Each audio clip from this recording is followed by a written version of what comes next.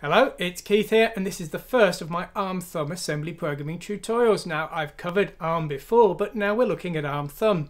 What's ARM Thumb? Well, ARM is a instruction set which uses 32 bits per command. So all of the commands are really 4 bytes in size. Now, that's typically not a problem, but there may be some cases where memory is especially tight. So they developed ARM Thumb, and this uses just 2 bytes, 16 bits per command. So this is intended really for your small game cartridges, and especially for firmware for devices that don't have much ROM available to them, or possibly RAM as well. So ARM Thumb is an alternative for more limited programming, and I thought it would be a good idea to cover it because while I think ARM is going to be better for most beginners because it's the more advanced instruction set and you're not likely to be limited by memory, I wasn't really doing ARM justice by just discussing the regular instruction set, and ARM Thumb is pretty easy to cover, so I thought I'd go into it as well. Now, these tutorials will be covering all of ARM Thumb and should be relatively usable on their own if you don't know the basic ARM instruction set. But that said, I would strongly advise you do learn the classic ARM instruction set because it's more powerful, because the processor starts in ARM mode and you need to switch to Thumb, and because it would seem very odd unless you're doing some kind of university course and only need to know ARM Thumb to learn the Thumb instruction set and not the regular one. Anyway, I'm afraid at this point I do need to shill my book. I have a book which covers Z80, 6502, 68000, 8086 and classic ARM, not ARM Thumb I'm afraid, but you can get it at the moment on Amazon. It's called Learn Multi-Platform Assembly with Chibi Akimas, and if it's a success I will do another book in the future and I will cover ARM Thumb in it at that point.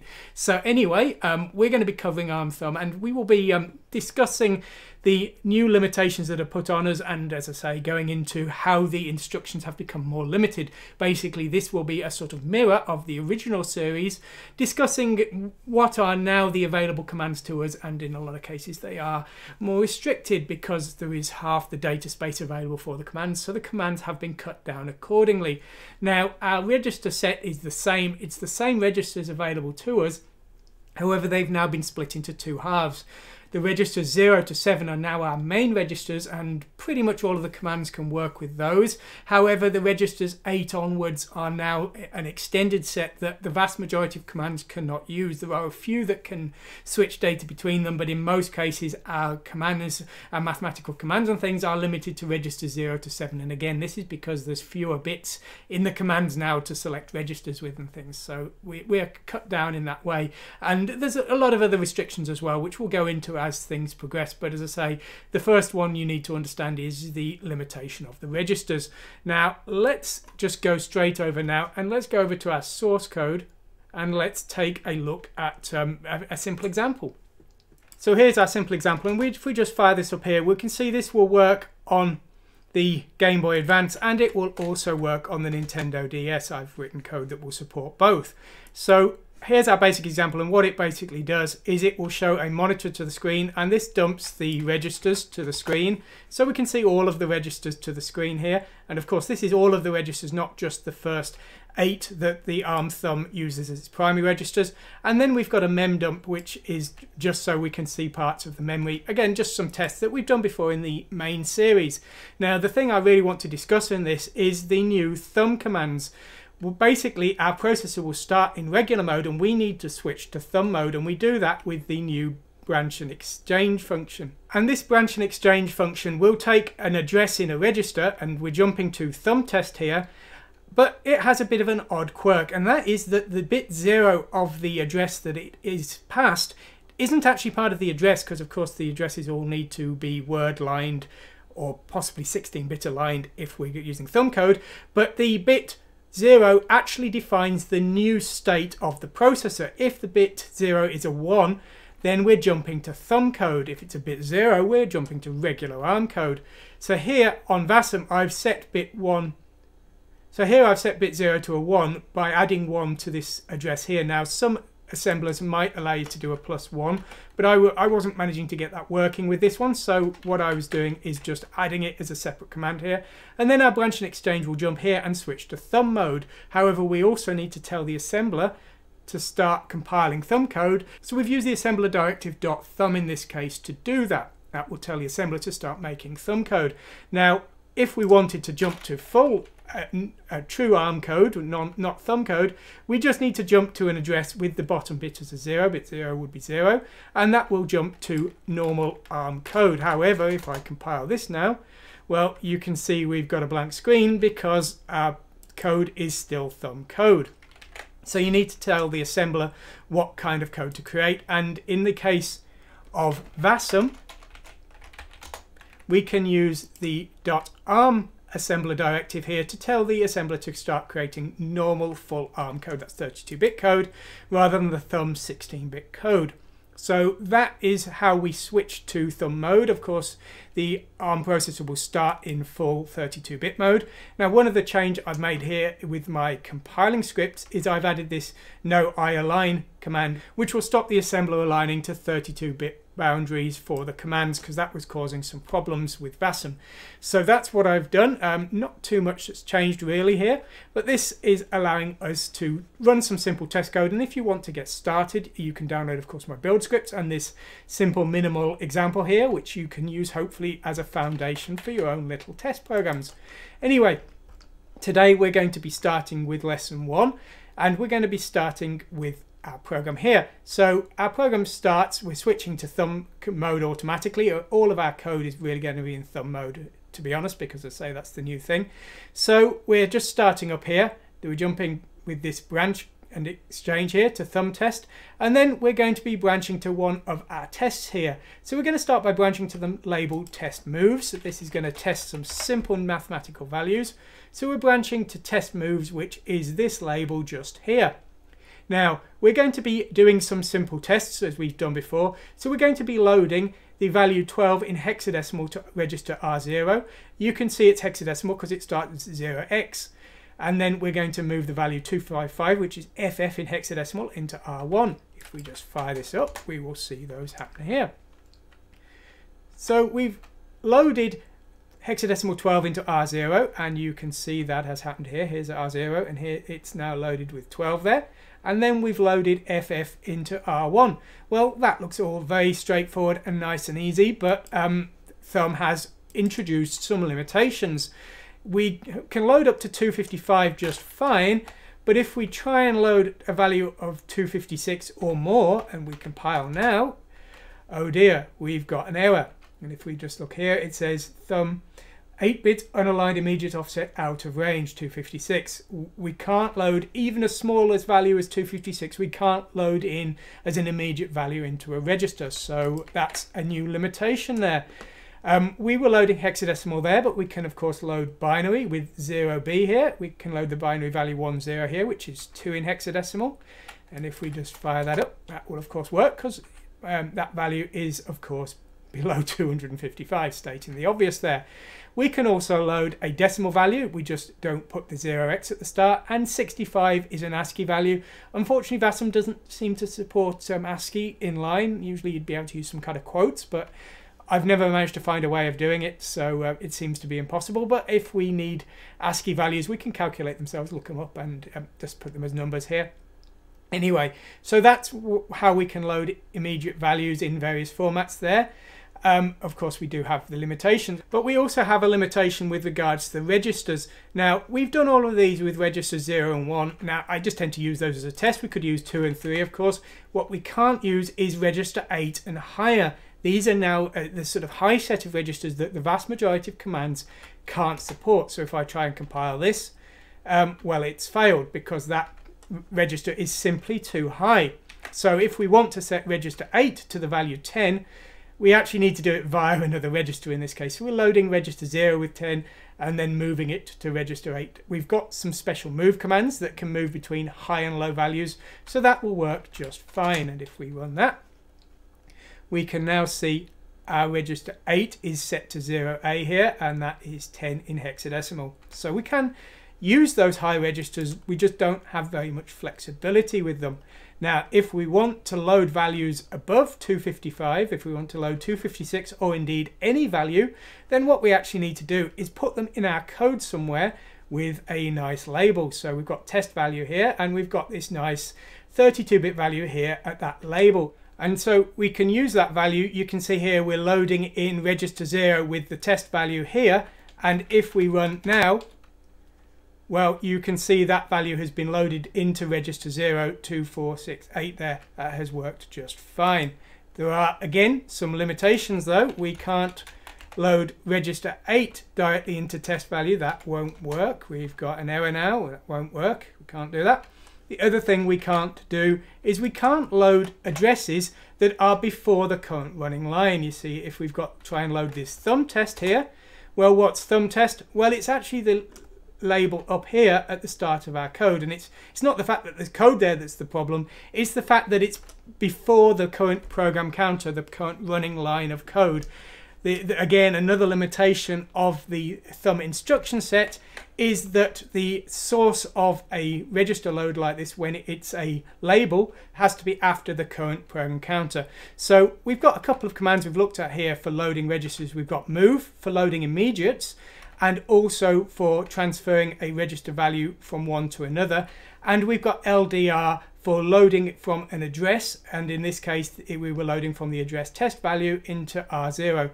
And you'll notice with these commands that typically the value on the right is the source and the value on the left is the destination. So R1 here was the source and R0 was the destination. And in the case of LDR, the source was on the right, the address, and the destination was on the left, the register. But we'll see that there is a bit of an exception for that in just a moment. So that's how we can load various values into our registers. Well, what about mathematics? Well, we've got some new limitations once again. One of these is that we can't load negative values into registers. So we can't load -4 directly into R1, that won't work. But what we can do is we can load 0 onto R0 or R1, and then we can do a subtraction. So here we are subtracting the immediate value 4 from register R0. That will work just fine. If we run this here, you can see here that we've subtracted 4, and so our register R0 now contains a lot of F's and then the value C, which is -4. So that's one way that we can create a negative number. There are some other options though. For example, here we are loading register R1 with 8, and then we are using the MVN command, which stands for move not, and this effectively flips all the bits of the parameter, in this case R1, and then stores the result in R0 here, the destination on the left. So if we just compile this here, you can see we have loaded R1 with the value 8 here, and then we've effectively flipped all of the bits here and stored the value in R0 here, which is effectively -9. So there we go. So that's another option for loading values that is available to us. However, move not is only capable of working with registers. We can't use an immediate value. So this move not R0 with the immediate value of 8 will not work. We can only use register sources. Another option to us is the negate command. This will of course turn a positive value into a negative. In this case, we're taking the value in register 1 on the right, and we are negating it and storing it back into register 1 on the left. And if we just run that, well, you can see we've taken the value 8 and we've negated it, and that's become -8 there on the last line there. So that's another way that we can create negative numbers immediately without storing them at labels, which of course is a perfectly good option as well. So we've got quite a few options, but we are more limited now in what we can do. Next, we're going to try some add commands. If we're just changing our label here, we're branching to this test adds. So if I just jump down here, so this is our next label, and we're going to be trying some more mathematics here. Okay, so let's take a look. So what we're doing here first is we are moving a 0 into R0, and then we're loading the test value again into R1, and you can see that test value just here. What we're then going to do is we're going to do some addition and subtraction of immediates. Now you can see these commands are taking 3 parameters. The parameter on the left is the destination, so the first line is taking R0 and it's setting R0 to R1 plus 7. The second command is setting R1 to R1 minus 7. So we can specify a source and a destination register and an immediate value, and the destination register can but doesn't have to be the same as the source. So that's what we're doing here, and you can see these happening here. So we've taken R1 and we've effectively subtracted 7 here, so that's gone down by 7. You can see that on that second line there, and that's because of this line here. And we've added 7 to R1 and stored the result in R0.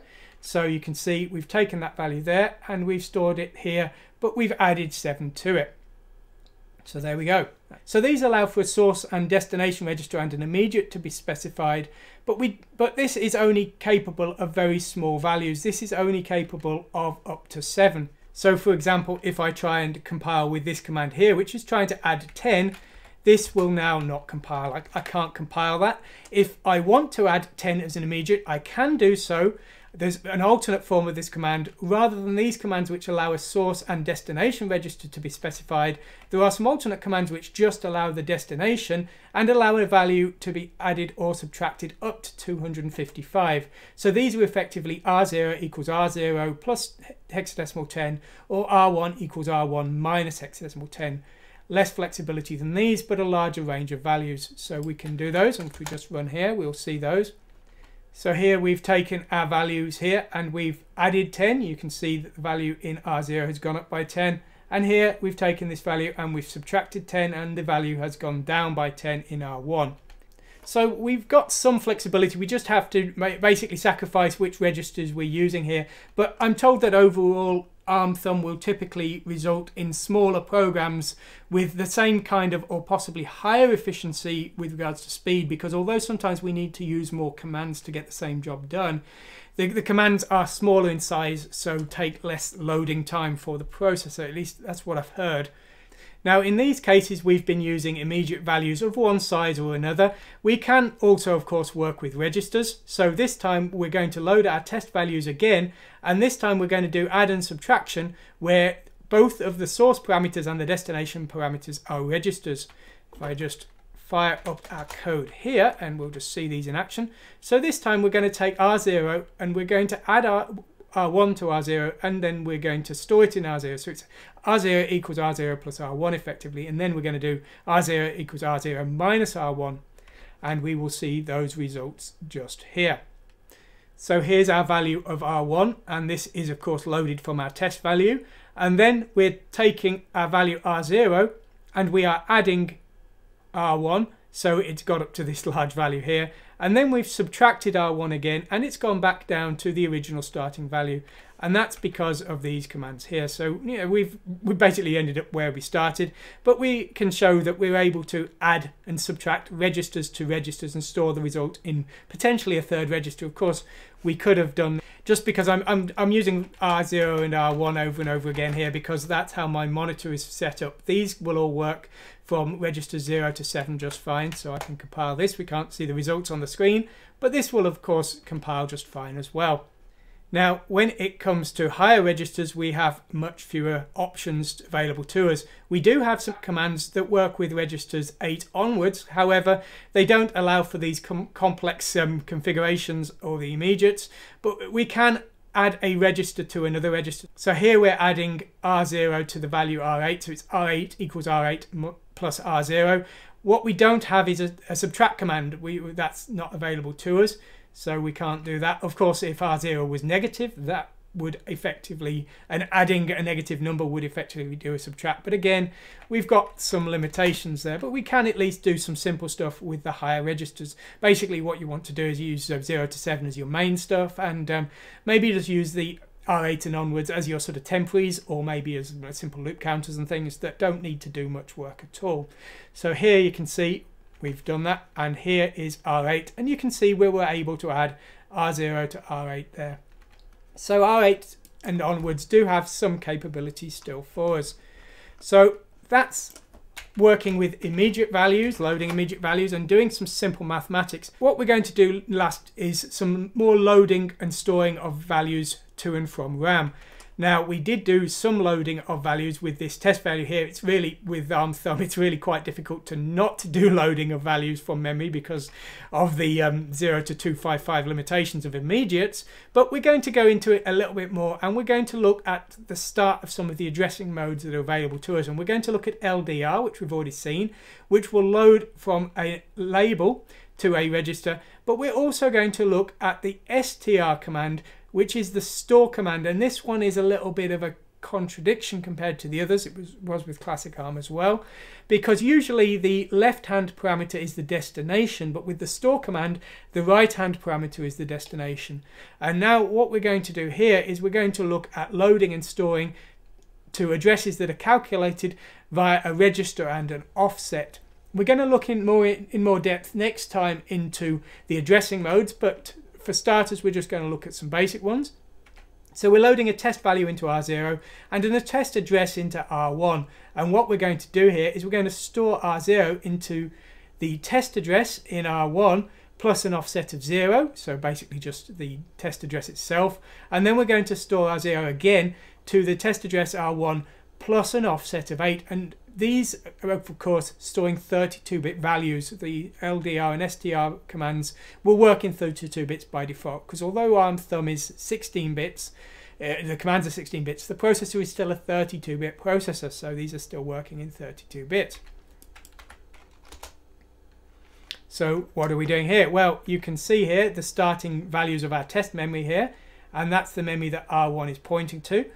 R0 is our test value of 22446688, and what we've done is we've stored R0 to the test RAM offset by 0 and then offset by 8, and you can see that here. Here's the offset of 0 here, and that value's been stored there in Little Endian, and there's the offset of 8 there, and it's been stored again. Now that's our first two tests, and then what we've done is we've loaded registers R2 and R3 from those same addresses, just to show that it's not just storing that can work with offsets, the load can work with offsets, and these offsets are of course immediate values. Now when we've loaded back, you can see R2 and R3 now contain those test values as well, because of course those loads have worked as well. Now here we've worked with immediate values, but we can also work with values held in registers. For example, here we're loading R2 with 4, and then what we're going to do is we're going to store the R0 value at address R1 plus R2, which is effectively R1 plus 4. So it's going to store in between the two values we loaded and stored from originally. And if we just fire this up now, you can see that has indeed happened. So we've got 88664422, which was our first store. Then we've got our last one at 88664422 here at the end of our range. But this middle one, 88664422, has been added. You can see it wasn't there before, and that has been done by our command just here. Now one limitation though is this will only work with word aligned 32-bit aligned addresses. If we try and use a 16-bit aligned address, so we're just adding 2 here, well that store has not happened, and the reason is that they need to be 32-bit aligned. We do have some commands for working with 16-bit values, and that would work with those. But the 32-bit does require 32-bit alignment, even in values stored in registers there. So how can we work with 16-bit and 8-bit values? Well, if you've seen classic ARM, then you will know we still have our B command for byte and H command for half. So half is a half word, 16 bits, and that will allow us to load bytes and 16-bit values. And we also have a store command for storing 8-bit bytes and 16-bit halves as well, and these will work in the same way. So if we just fire up, we can see these in action now. So what we've done is we've loaded R2 with our test RAM again, and what we're going to do is we're going to load a byte from the test RAM offset by 0. We do have to specify the 0 in this case, even if it could be inferred. You know, we can't just specify R2 in square brackets, that won't work. And then we're loading a half into R1. So we're loading from the same address, but we're loading as a byte and a half. And these are unsigned values, so these will be treated as just individual bytes. So let's take a look at what's happened. So here's our values here at our test data, 88664422. And we've loaded these into R0. We loaded a byte into R0, so we've got 88. And here we've loaded a half into R1, so we've got 6688 here. And you can see that that has happened because we loaded with these commands just here. Now we're going to create some test values here. So what we're going to do is we're going to load R0 with 0, and then we're going to subtract 1, effectively flipping all the bits of R0, and we're going to move that into R1 just so we've got some test values. So R0 and R1 now equal all F's here, so we've got some nice test values there. And what we're going to do is we're going to store a byte from R0 into R2 offset by 4, and then we're going to store a half, so 16 bits, into R2 offset by 8, and we'll be able to see those in our test data. And our byte offset by 4 has been stored here. You can see that FF there, that is the byte value that was stored, and the half, the 16-bit, has been stored just here. FF, that's the 16-bit value there. So you can see that storing bytes and storing halves is perfectly possible with a numeric offset there. And of course we can also use a register for loading offsets. Here we're using R2 offset by R3, and we're loading a byte and a half again here using that. And in this case, because R3 equals 2, we're offsetting by 2 bytes here, so we're loading from this 4422 range. And when we've loaded our byte here, we've got 44, and when we've loaded our half, we've got 2244, because we were loading from this range here. Now our final test is we're going to be loading a signed byte, and this will again load from the same kind of addresses, but this time it will be signed extended to fill the value based on the top bit of the loaded amount. So for example, if we load a byte into R0 from our address range offset by 0, then this will effectively load in this 88 value, and because the top bit is a 1, that will be sign extended and will make the 32-bit value negative. But if we load in a 16-bit value, a half here, well, the top bit is a 0, so when that's sign extended, it's setting all the other bits to a 0 here. So there we go. So we've gone over a brief introduction, I know it's been a bit quick, of the some of the simple commands and how to get started. Now, as I always say, what I recommend you do is go to my website, download my build scripts and download the examples. These are in my ARM development tools. I've updated them with these new examples and I've tweaked the scripts so they will work just fine. So I'd suggest you go and have a go with them, and hopefully you'll be able to get started. I've also updated the cheat sheet on my website. If you go to my website, there is a cheat sheet somewhere. Where is it? It's at the top. Here it is. So the cheat sheet has been improved and now has an extra section for the thumb commands, so that would hopefully help you out as well. Now next time we're going to be looking at more detail of the available addressing modes, because although they are more limited, there are an awful lot of them. So we've only really covered it very briefly today just as an introduction, but we're going to see that in more detail next time. If you've liked what you've seen, please hit the like button, please subscribe, because that really helps me out. If you like the videos, YouTube recommends them to more people and maybe they'll like them as well. It's always possible. And if you subscribe, well, it keeps me motivated to keep making more tutorials, because it takes all my time up. It's a lot of work, so it would really help me out. But anyway, whatever you decide to do, hope you've enjoyed this and I hope you've managed to learn something. I hope I've done a vaguely decent job. Thanks for watching today, and goodbye.